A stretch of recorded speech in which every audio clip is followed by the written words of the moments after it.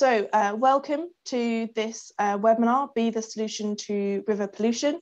It's part of the Rediscovering the River Colne programme. Hopefully some of you are familiar with it. It's a 10-year ambitious programme started by Watford Borough Council, and I work for Groundwork East, who are helping them manage the community engagement and the environmental monitoring side.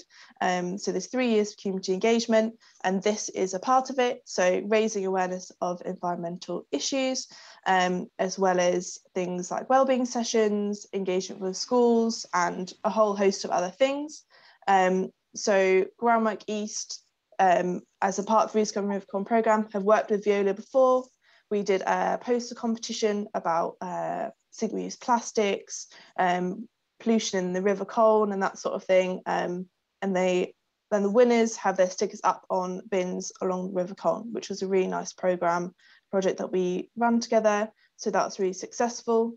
So just a few housekeeping rules. Please remain on mute, just so that there's no background noise and we can hear Sheila nice and clearly. We're going to do questions at the end of the presentation, so please put them in the chat function so you don't forget, and then we can address them at the end once Sheila has done her presentation. But without further ado, here is Sheila, and she will introduce herself and the presentation. Thank you very much, Emily. Thank you for the warm welcome. So my name is Sheila Chauhan, and I'm the Education, Communication and Outreach Manager for Veolia, and I'm based in Watford. I deliver environmental communications, education and outreach on behalf of Watford Borough Council, and I mainly work in campaigns and policy to create behavioural change to help improve the recycling performance, as well as the improving the environmental landscape of Watford.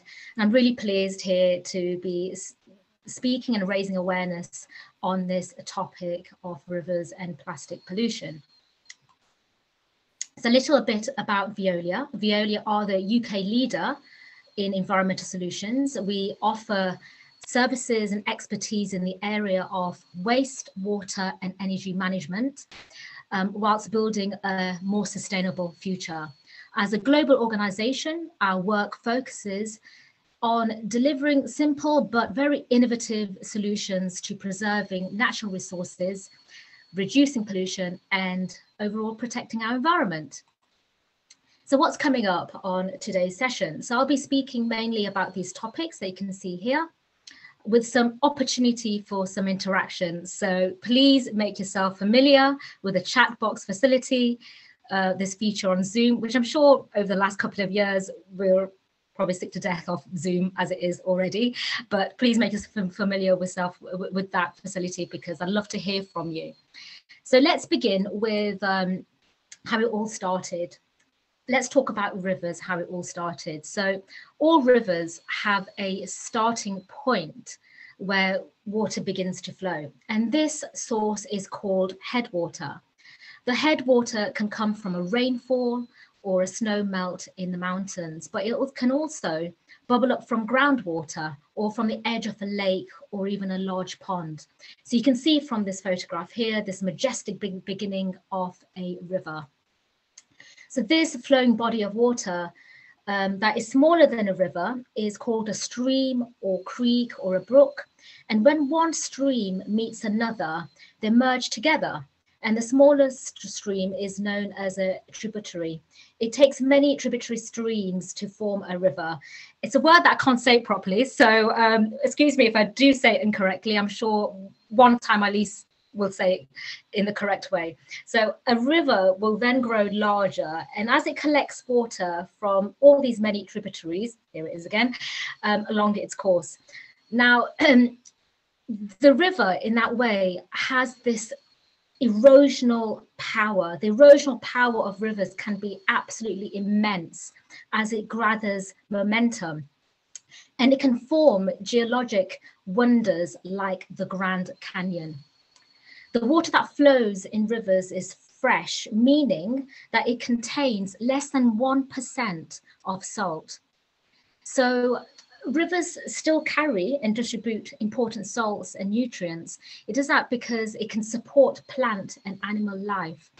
And for this reason, some of the most biodiverse habitats on our planet can be found around rivers.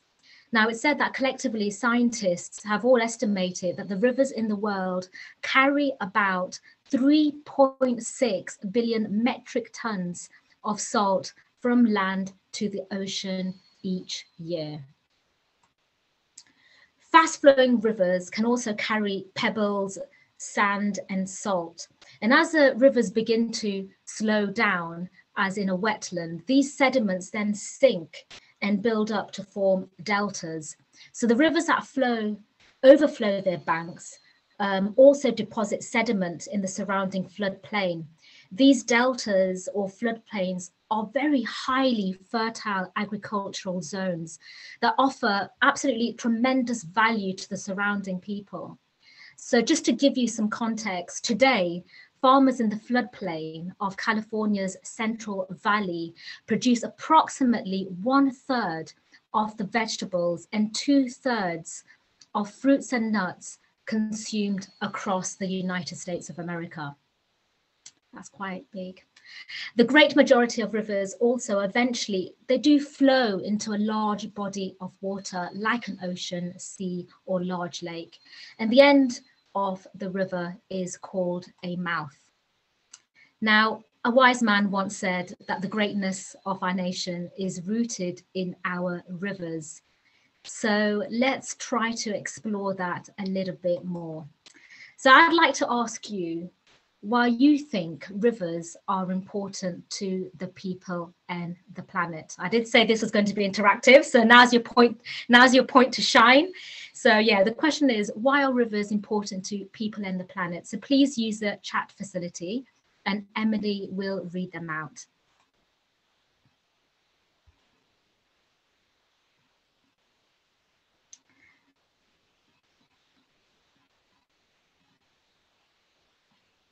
Or I can read them out, Emily, or do you want to?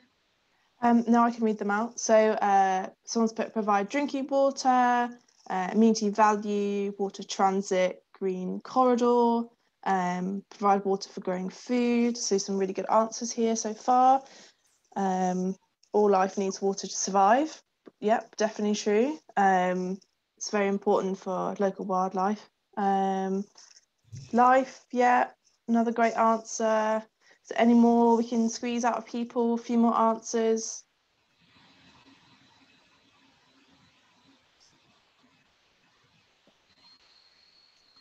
So I think that's all the answers for now. I'll put mine in. So mental health benefits. So I think walking by a river is really calming and soothing. So nature has real holistic properties, I think. Yeah, so I think that's everyone's answers for now. Yeah. So, thank you so much for your comments. There's some really, really good ones there. And I'm going to just run through some of my own. And here are some of the reasons why rivers are important. And I'm sure some of you you've probably already seen this, but I will repeat it. So fresh, clean water, I think it was mentioned here, fresh, clean water is essential for humans and for nature to survive. I think Rachel B mentioned that we need it for survival. So rivers are precious sources of fresh drinking water for people across the world. And when the rivers are so badly polluted by industry, or if they're unevenly distributed by poor water management practices, it can really be the case of life or death. And this unfortunately does happen across the world. Moving on, another reason. Freshwater habitats account for some of the richest biodiversity in the world. And rivers are vital, vibrant ecosystems for many, many species.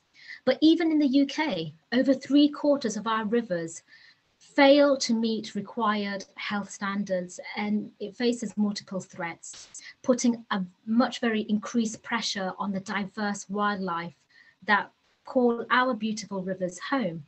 And this can be from kingfishers to otters to water voles, natterjack toads, and even the brown trout. People also depend on rivers for their way of life and even their livelihoods, from fishing to agriculture. And the way we manage our waterways has a direct impact on people's lives. So although we use, moving on to the next one, although we use the use of planes, which can transport people and goods across long distances in very little time, we still do need boats and rivers for these purposes. So the use of our waterways to transport goods have somewhat declined from the 1800s until the 1950s. But since then, it has rising steadily since then. So some of the increase in these methods has been in a complete response to increases in traffic congestion, and some are also due to environmental concerns. And there are some companies that are developing some very much innovative ways to use the natural rivers that flow through many cities to deliver goods and services. For example, did you know that in London, the River Thames is now used by supermarkets to deliver goods from their distribution centres to their stores? And this saves an estimation of like 350,000 kilometres of roads every year.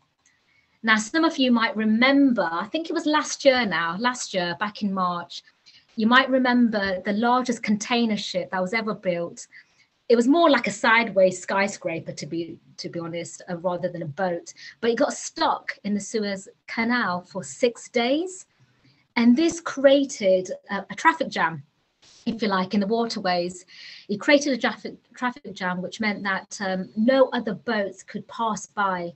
And the implications or the consequences for that was that worldwide shipping completely froze. And it costs nearly $10 billion in trade a day. So you might look back and think, yeah, my Amazon delivery wasn't delivered on time. It was Prime, but it wasn't delivered on time. It's probably because it was on that shipment right there.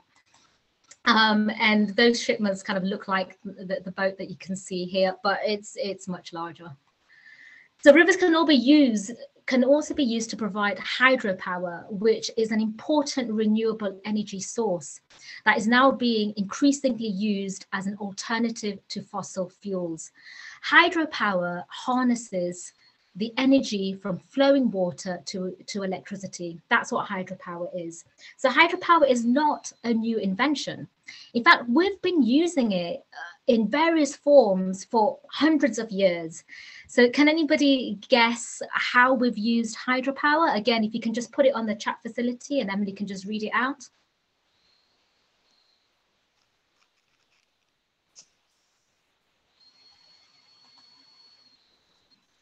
So someone's put milling wheat into flour. Yeah, flour production, mills. Yeah, very good answers coming up. Yeah, fantastic. Yeah, exactly. The best example of an older method of hydropower is the watermill, which uses a water wheel, which is placed in the flowing river, and it powers a mill that can then be used to grind things like flour. So nowadays, most of the importance of using renewable energy, such as water, has become very acute. And why is that? It's because of the rise of climate change. However, some countries such as Norway and Switzerland now rely almost exclusively on hydropower to provide their electricity needs. And I believe that we have still got some work to do. We're getting there, but there's still some work to be done. Moving on, river valleys, plains also provide fertile soils. Farmers in dry regions irrigate their cropland using water carried by irrigation ditches from nearby rivers. Now let's talk about a river closer, I guess, to my home, and a project which Emily from Groundwork East are working on, and in particularly in Watford, we've been working on a project called Rediscovering River Colne, which basically means trying to infuse the communities around the River Colne to understand, appreciate, and interact in a better way with the river itself. So let me talk to you a little bit about what River Colne is. Well, River Colne is one of the 224 chalk streams in the world, and most of them are in the southern half of England, with a few in northern France, I think in the River Somme. River Colne is a tributary of the River Thames. Remember what that means? And just over half of River Colne's course is in South Hertfordshire, for those that have joined us from there. And also around the 1930s, the River Colne was a very popular spot for families, and they used it to bathe and to swim, and they also used their boats for leisure up and down that particular river itself. And moving on, another reason is even though the River Colne is a chalk stream and it's quite beautiful, but not enough of our chalk streams are protected. In fact, only 12 out of the 224 that I mentioned have protected status. Chalk streams are actually the planet's rarest habitats, and 85% of them are found in England, like I said. Some of our most beautiful rivers are chalk streams. Their clear water comes from underground chalk aquifers and springs, and it flows across flinty gravel beds, which means they're ideal habitats for lots of wild creatures like otter, water vole, kingfisher, and even salmon. Now, chalk streams have been the embodiment of the tranquility of the English countryside, and we've had our great writers and poets in the past in our English literature that have spoken about chalk streams in such beautiful ways. For example, Kenneth Grahame in Wind in the Willows, he unfolds around a chalk stream. Wordsworth, Rupert Brooke, and even Tennyson expressed their love for chalk streams.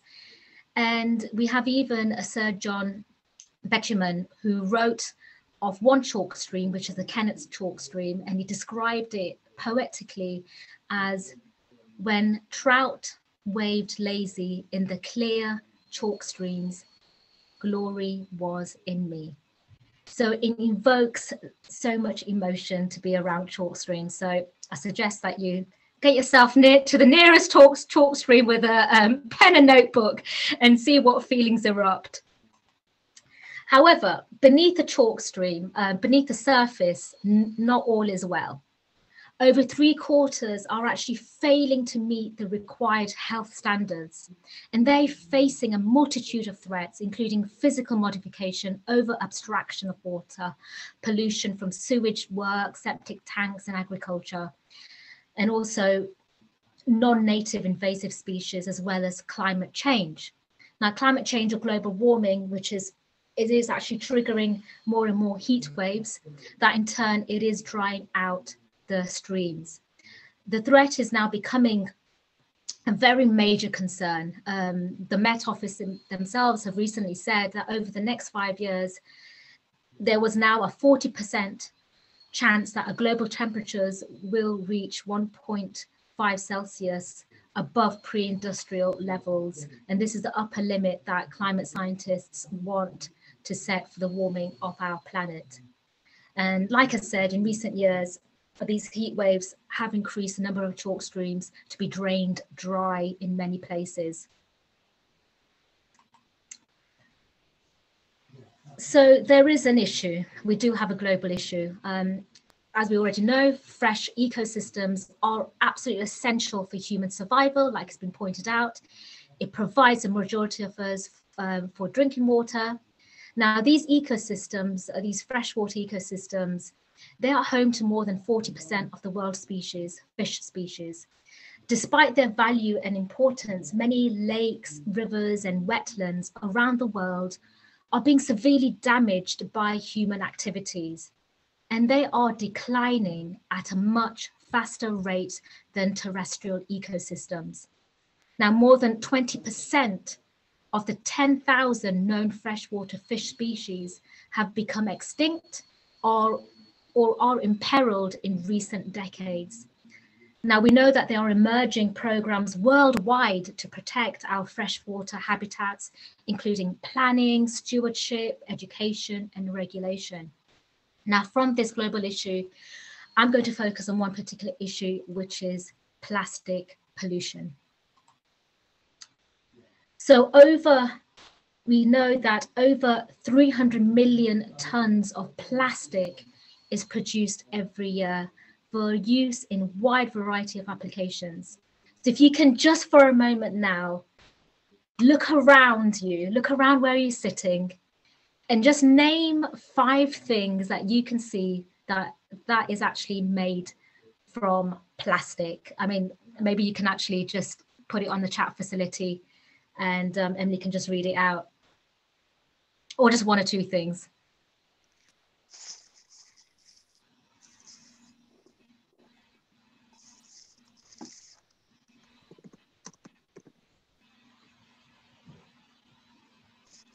So we've got pens, credit card, phone case, cup, computer, mouse. That's like Martin said. I can say crisp packets nearby me. There's a fan, phone cords, laundry baskets. Yeah, lots of that. Keyboard, mouse, USB adapter. So yeah, a lot of computer stuff. Inhaler, yeah, conditioner bottle. Yeah, lots of things that have been suggested. Okay, so like I just said, over 300 million tons of plastic produced every year, but at least 14 million of plastic end up in the ocean every year. And plastic makes up about 80% of all the marine debris found from the surface waters to the deep sea sediments. However, it's not looking great because plastic production is forecast to more than double by 2050. And this is from 308 million tons produced in the year 2018 to 756 million tons, which are anticipated in the year 2050. So it's only going to get worse, actually. So my question to you is, how does plastic end up in the ocean? So again, I'd like to open it out right now, and let's hear some of your answers of why you think, how you think, or how does plastic end up in the ocean? Rivers. So yeah, very good suggestion from Sandy. Yeah, transported by rivers, discarded fishing nets, road runoff, tourism. Yes, lots of yeah, boats, fishing, ships. Yeah, some really good suggestions here. Sewage. Yeah, littering. I think the photos, people all congregation on the beach, and there's just lots of litter left after that obviously gets washed away by the tide. Yeah, some airborne as well. That's right.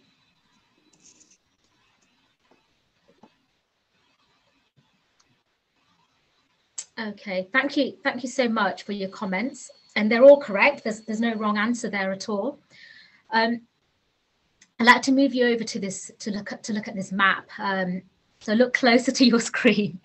So this map has actually derived from the work which is carried out by the Ocean Cleanup. Some of you might have heard of them. They are a non-profit organization. Then what they do is some amazing work. They develop and scale technologies to rid the oceans of plastic. And their research sheds new light on where how much plastic flows into the oceans via rivers. Their study shows that 1,000 rivers shed almost 80% of the plastic pollution. So you can see from this map, and you can see from the key there, where it's quite red, I guess, is I have to look on the map myself properly, but you can read it there of where the main contributors of plastic pollution, where they do actually lay worldwide. So rivers, like I said, they are the sources of plastic in the oceans, and the Ocean Cleanup's findings indicate that ocean plastic pollution is caused not just by the big rivers, but also by a number of small and medium-sized rivers as well. And the main drivers for the likelihood of plastic waste reaching the ocean is precipitation and wind to mobilize, to move the waste along.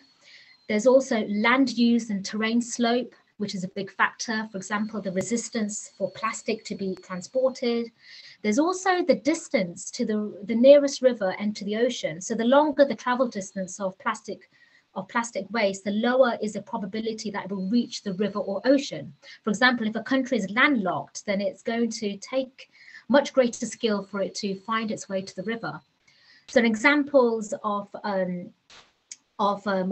places where it's easy to be transported is tropical islands, ones which have abundant rainfall. They have short distances from land to rivers and much shorter distances to oceans than big continental rivers. So these new factors lead to evident concentrations of plastic pollution in many countries. And these countries I'm talking about are the Philippines, Indonesia, we're talking about Malaysia, Dominican Republic, throughout Central America, while large continental countries such as China and India are still very high on this list as well. As I spoke about before, the regions with relatively low probability of becoming problem areas are landlocked countries, arid areas with little wind, or those behind thick forests.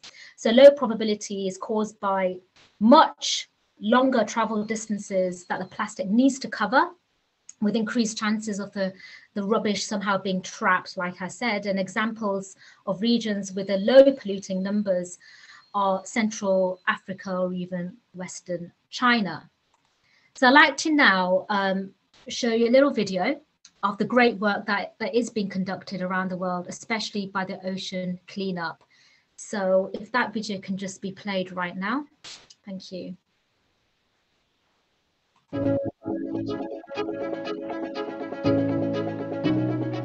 At the Ocean Cleanup, our mission is to rid the world's oceans of plastic, and part of that is to prevent more plastic from reaching the oceans. With our research, we found that rivers are the arteries that carry the plastic from land to sea. And what we found is that just 1% of rivers is responsible for almost 80% of all the plastic going to the ocean. So if we stop the plastic there, we have a really good shot, I think, at rapidly stopping more plastic from going to the ocean. So with our interceptors, which we put into the mouth of the heaviest polluting rivers in the world, we hope to catch the plastic before it becomes ocean plastic. Now, 1% of rivers sounds easy. In a way, it's good news, but on the other hand, it's still 1,000 rivers. So that's a large number, and we want to do this in a matter of years. So, of course, on one hand, it's really important that we have solutions that are scalable, that we can just build many of in series. Of course, that's what's really ingrained in the philosophy of these interceptors. But at the same time, we've also come to learn that every river is different. As one of my colleagues always likes to say, if you've seen one river, you've seen one river. If you think about things like tidal differences, current speeds, the width of rivers, the depth, are there vessels or not, what kind of vessel traffic, do you have water hyacinths, so these green plants like you see in this river or not. So there's all these different variables, and ultimately if we want to be effective at closing the tap, we need to always be able to have an effective solution for every one of these 1,000 rivers. We need to have the right solution for the right river. And that's why we have this portfolio of different kinds of interceptors, where we can always choose the right solution for each of these different set of circumstances. So besides the interceptor original, we also have the interceptor barriers combined with an interceptor tender, which is a mobile solution, so you can service different rivers.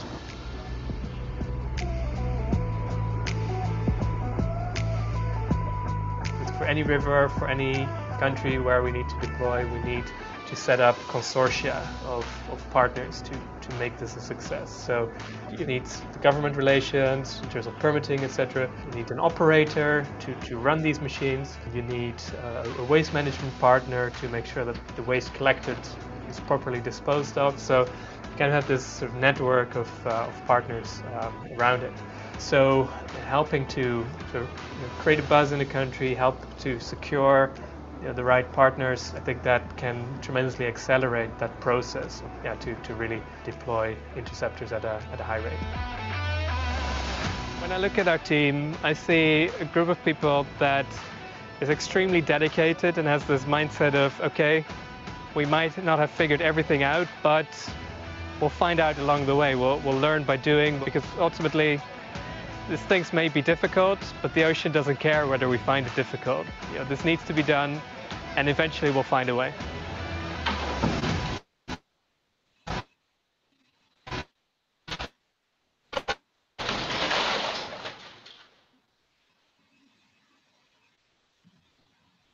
Great, thank you. So we're all back.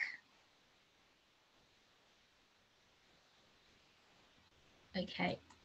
So the ocean cleanup, as you can see, you know, there's a lot of work that's being done, and the leader of the ocean cleanup is Boyan Slat. And like I can see, he's created this fantastic interceptor. So what they're doing is that they're being reactive. You know, they can see the problem, and they've created this fantastic interceptor, which is ridding the waters, the river and the oceans of the plastic.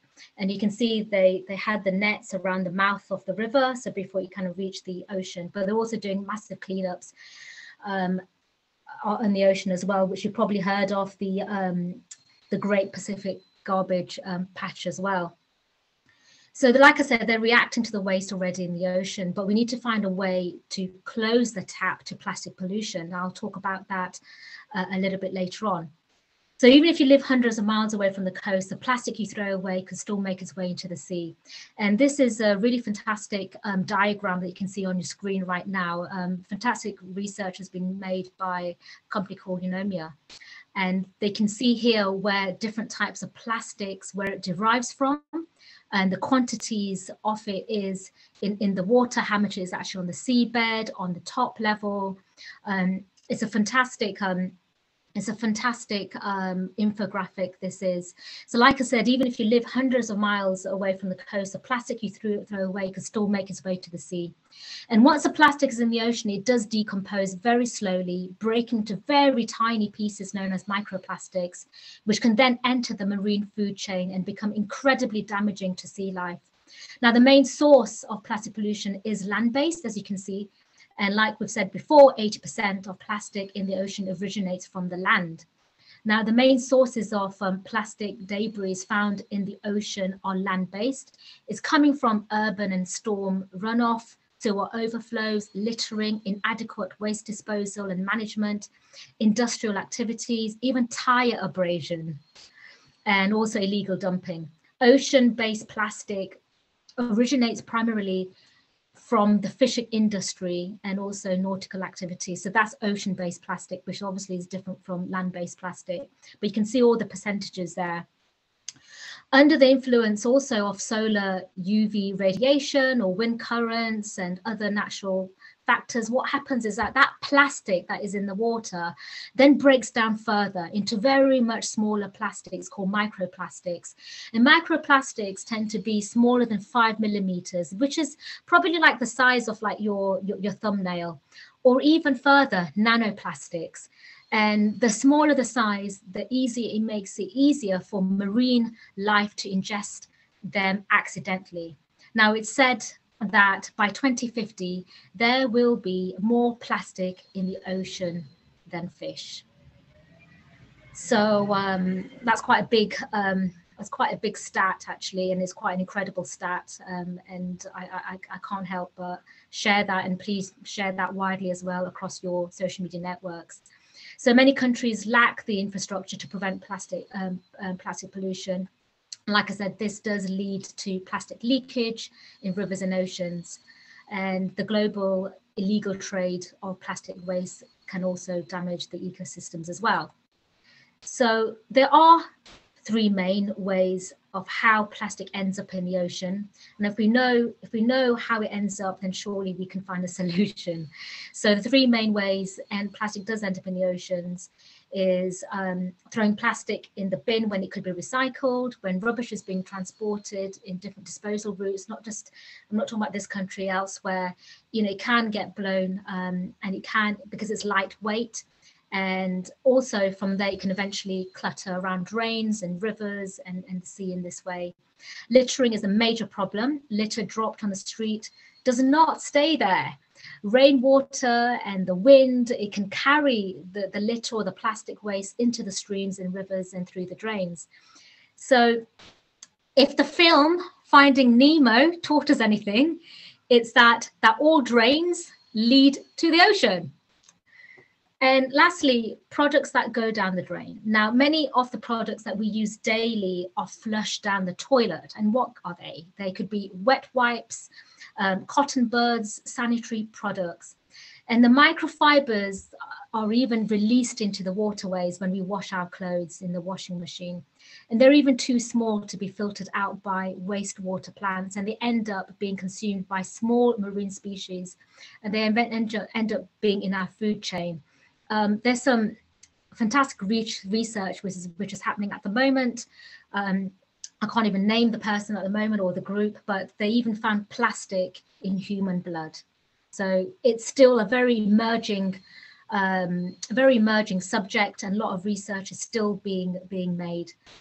But a positive move has happened in recent years, and that was a ban of the microbeads in cosmetics, in cleaning products.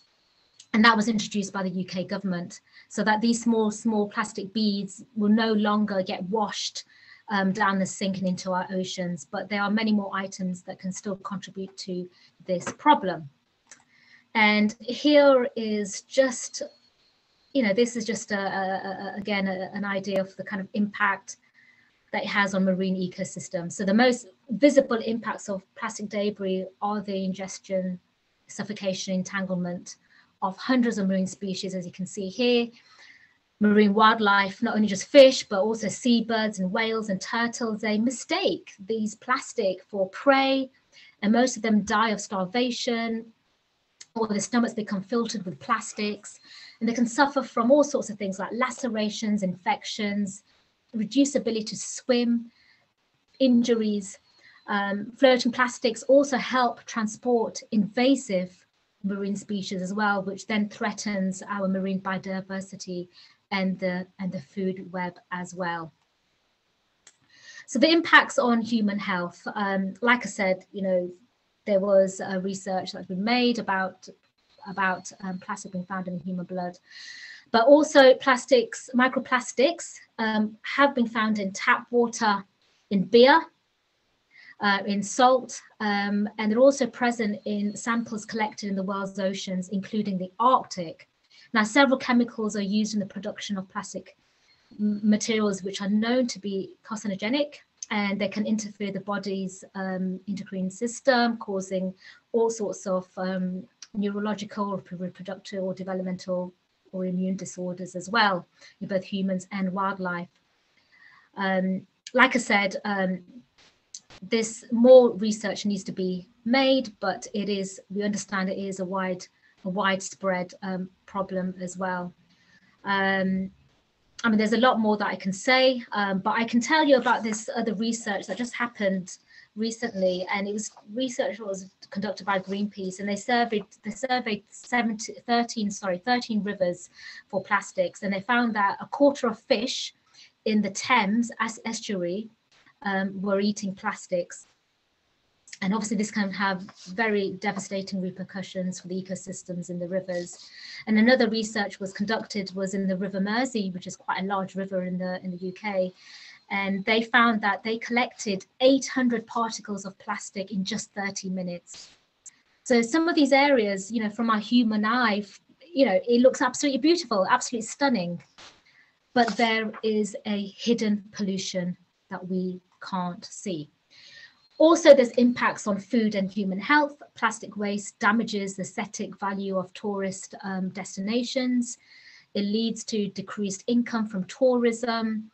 For example, you go to a beach, you go on holiday somewhere and you sit on a beach and you see all this plastic around you. Believe me, you're not going to go there again, and you're going to tell 10 other people not to go there either. So it does have some devastating impact on the country's economy, as well as the wildlife, and also the physical and psychological well-being of people, which Emily mentioned before in terms of like the benefits of why Rivers are important. You know, we go by the countryside or by the river because it does something for our well-being, increases our well-being. So we do need to turn the tide on plastic pollution, and we do need to take action. So what is that? Well, I'd like to introduce you to the waste hierarchy. So whenever I go out and buy anything, in my head, I've got the waste hierarchy going. I go through this. And this waste hierarchy ranks waste management options according to the best for the environment. The waste hierarchy is in our legislation of Waste Regulations 2011, and it gives top priority to preventing waste in the first place. And as you can see here, we need to reduce it, then we reuse it, repair, recycle, and the last two is obviously recover and disposal. And I'll give you an example of a plastic bottle in terms of, right, just a simple bottle, you know, what should be coming through our head? Do we go out and buy a water bottle? No, we can buy a refillable and reuse that, and it just goes on like that. So the waste hierarchy is a mindset.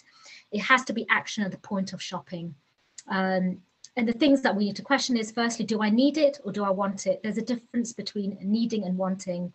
And like I said, can it be reused, repaired, recycled? And the last resort is disposal. So we need to say no to single-use plastics. We can see here that single-use plastics account for 40% of the plastic produced every year. Plastic items such as plastic bags, food wrappers, all of these things are used for mere minutes or hours, and yet they stick around for 500 or more years. I mean, I, for one, have made some drastic changes. Like, we can all save a lot of raw finite resources by opting and carrying a reusable bag, which I have here, a reusable drinks bottle, which I have here. And you know what's going to come next? Yes, a Veolia branded reusable keep cup for all you coffee and tea drinkers. So keep these items at your disposal, keep them near you, either in your car, in your handbag. If you know you're going to be traveling out, just keep them near you so you don't have to buy anything like that. Also, we need to raise a glass to the refillables. Find out where your nearest refill shop is, and your household lotions and potions can all be taken care of. This is a photograph that I took just last week. This is a refillable shop in Hertfordshire, and I went there just to refill my washing up liquid and a few other items there. So in particular, Veolia have this amazing sustainability fund, and it does actually provide funding for not-for-profit organisations or community groups if you want to try to deal with the plastic problem, or if you have any other solutions to any sustainability solutions to transform your local community or environment. So like I said, money is available, especially in Watford and elsewhere. So a successful project can provide evidence of any of those things that you can read from the slide here, anything which enhances biodiversity and protects or preserves our resources and the environment. Another thing that we can all do is litter pick, take part in litter picks. So I want to now introduce you to a fabulous lady that I met a couple of years ago. Her name is Angela Keane. She is a local paddleboarder in Watford, and I met her at the Great British Spring Clean, which is a Keep Britain Tidy event, and it happens every year. And she chose to litter pick on her paddleboard.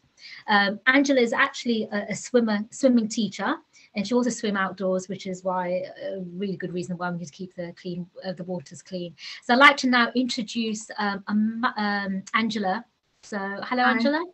Hello, Angela. I'd like to ask you a couple of questions because, like I said, I met you a couple of years ago now. So why do you litter pick, especially on the paddleboard? What's motivated you to do that? What motivated me initially was social media. I wanted to do something that was engaging on social media, so it was quite selfish at the beginning. And this picture shows my first litter pick, and we got 7 bags of rubbish, which was quite a lot, and I really, really hated it. It was smelly. The things that I found were disgusting. And I brought all the stuff back to you and I said, I'm never doing this again. And you said you will. And I go quite regularly now. I realised like you don't need to go and collect 7 bags every time. Just take 1 bag and get a few bits and pieces, and then you've done your bit. So I just combine it with meeting friends, having a bit of a workout, and just feeling good that I've done something. Yeah, I still remember that day, and you were just covered in the stench as well, weren't you? You were really self-conscious. I just wanted a bath. I couldn't smell it, but you were just very traumatized after that. So what items have you seen in the water? Because I know since then you've done quite a few of these litter picks on that was actually the Grand Union Canal. So what have you seen in the water? Anything which has alarmed you at all? The majority of things that we find are the single-use items that you said before, so drinks bottles, crisps, sweets, coffee cups, things like that. All things that really just we don't need. If you take your own food and drink out and your own refillable bottles, there would be nothing to throw away. So that's what most of that stuff was. But occasionally we found some odd things, like I saw a TV in the water. Couldn't quite get that out on that occasion. I've seen people's shoes, some clothes and things like that, and just think, who left them there? Why? Yeah. So Angela, so what from your opinion, like after you did these litter picks, have you changed anything in your own life since doing those litter picks on the water? Any changes that you've made, or any messages that you'd like to give to our audience here today? Yeah, I think the main thing is it's made me really think about what I'm taking with me and what I'm disposing of and how. And I think, like most people, if you go along somewhere and you've eaten something and you've got a messy wrapper with you and there's no bin, you don't want to put it in your pocket, you don't want to put it in your bag.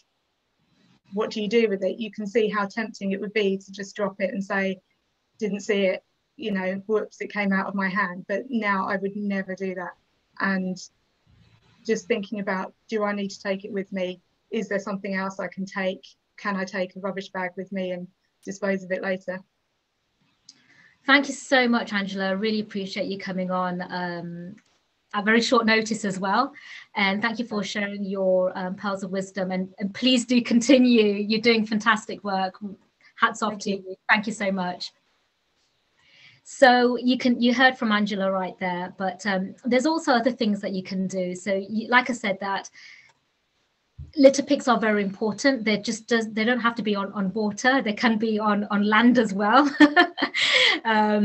So you can contact your local council who have litter pick kits. I know in Watford we do. Veolia, we do loan out litter pick kits. So you can very easily borrow it free of charge from us, and we will also lend you the litter pick sticks and also the bags, and we'll even collect the bags from you if you tell us where they are kept. And this goes very nicely to our more or less last slide, which is you can take part in a litter pick. So we have a litter pick which is organised by Friends of Oxley Park. I think Sandy is on this call today. He's the chair of Friends of Oxley Park. So we have a litter pick organised in Oxley Park, and funnily enough, we have the River Colne which runs through Oxley Park, and that's on Saturday the 11th of June, 10:30 to 12:30. This is in Watford. The meeting point is opposite the Tasty Bean Cafe by the bridge. And you can also follow the Friends of Oxley Park on their Facebook page as well. So thank you very much. I know that was a bit of a whirlwind, but I hope that gave you something to think about. And yeah, again, thank you so much for your time. Really appreciate it. And both Emily and I happy to take any questions that you may have. And again, you can use the chat facility for that.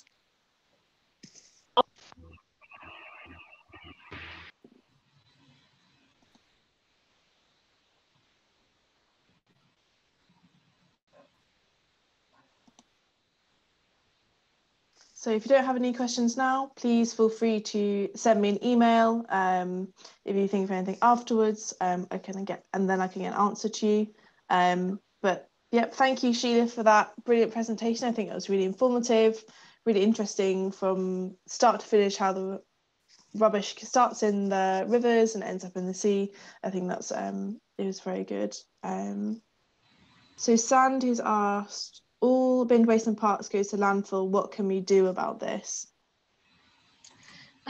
Yes, it does. I know in some parks around Watford, they do have the dual bins, which is one side is a litter bin and the other side is recycling. So when you do see that, ensure that you put your recyclable waste in the right compartment of that particular bin. I know when we're doing litter picks, we do also give clear bags where you can dispose of plastic bottles and cans. We definitely say don't touch any broken glass, only because for health and safety, but you can just report that into your local council and they will collect it as soon as possible.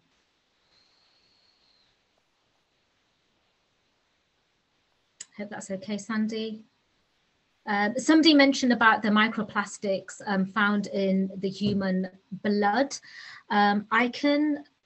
I actually follow this particular group on Twitter, so I'm just frantically going on Twitter right now to tell you who they are. But otherwise, I can pass that over to Emily. You can direct message Emily. I think this is coming from Gemma. So if you want to direct message Emily your email address or something, and then she can pass that over to you.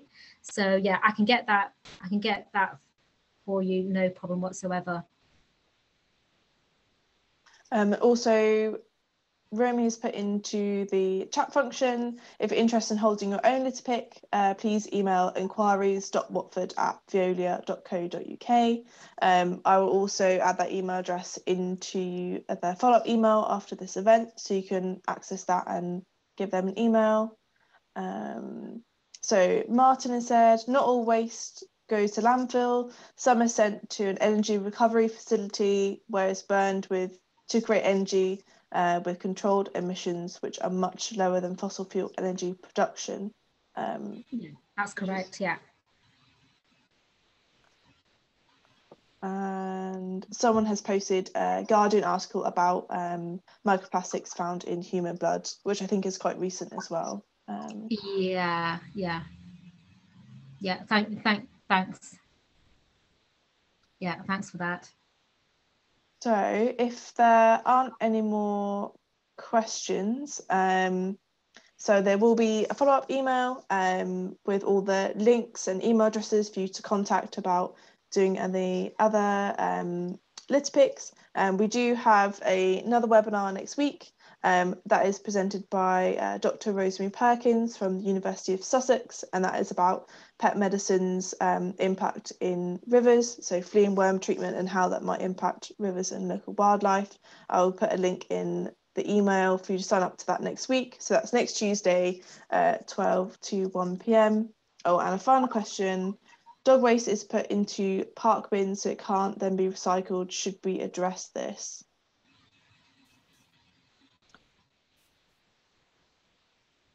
I think dog waste might be treated in a different way. I'm not entirely too sure. So that's been put. Yeah, okay. So I think Keep Britain Tidy. They had this whole campaign of poo can go actually into the normal litter bins. And again, I think probably what we need is we probably need to capture more recyclables. So by having these different types of dual bins, and again, like I said, I urge you to use the different dual bins to make sure that your recycling is captured. But yeah, you're right, dog waste is put into park bins. And Martin made a good point that you can buy biodegradable poo bags as well. So yeah, and I think also, Angela, when I spoke to you yesterday, you mentioned that there was like a huge issue when you were paddleboarding, that there was a lot of dog poo bags, wasn't there? Yeah, it was. It just seemed a shame to put it in a bag and leave it on the side where it's not going to break down.